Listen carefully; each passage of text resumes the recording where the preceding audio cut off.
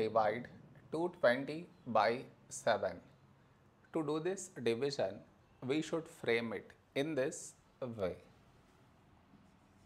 220 here,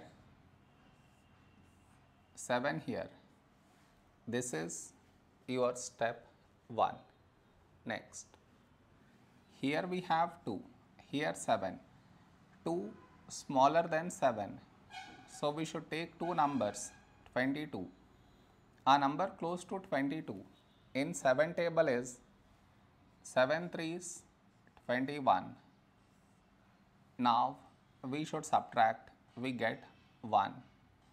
After this, bring down the beside number, so 0 down, so 10. A number close to 10 in 7 table is 7 1s 7.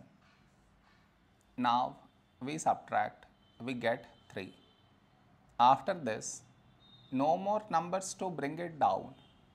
So what we do is, we put dot, take 0, so 30. A number close to 30 in 7 table is 7 4s 28.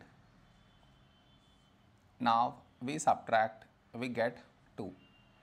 After this, we already have the decimal, so directly take 0, so 20.